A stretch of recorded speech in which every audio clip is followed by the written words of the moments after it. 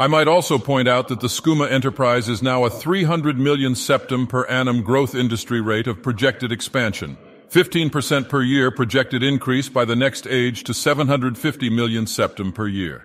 An expanding enterprise in a time of realm uncertainty, time to invest both in the requisite alchemy skills and perhaps in any industry associated with this vicious and unconscionable fad, primarily entangling as such things so often do the youthful and addicted.